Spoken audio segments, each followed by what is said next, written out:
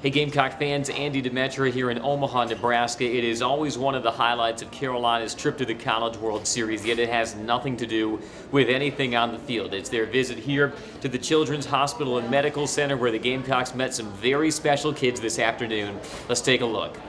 I'm so glad to see the kids. I'm a kid person myself. I was a kid once, so I've always wanted to be talked to and play around with, and it was special coming here. For our second year coming, and you got a little guy right here playing around, throwing baseball.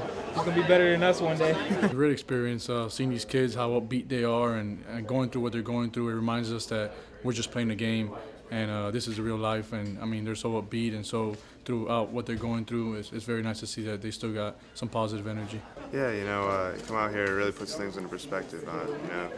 You find out, that some people makes them really happy just to come and see you in person and see you get to play all the time, and really, like I said, puts things in perspective, and it's a lot of fun to get to come and play and talk to some of these kids. So yeah, it's surprising. I mean, you don't really think of it at the time, and then it just puts a smile on some of the kids' faces. And it's like I said, I'm just happy to if we could do one thing and make someone happy for just a little bit, it's a great thing. It's really a special part of our trip. We've been fortunate enough to be in Omaha before, and this is something that we all look forward to. It's a great day for us, and hopefully it's a great day for the youngsters here and the children, that we brighten their day a little bit. This is the real world. This is what life's all about. I think that our players are very much into reality and perspective, but this really gets you back into that world immediately. And I thought our players were tremendous dealing with the sick children here in the hospital, and they understand that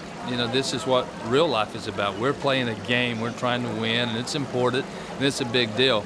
But this is what life's all about, and I think it's important that they understand perspective more than anything, and they do.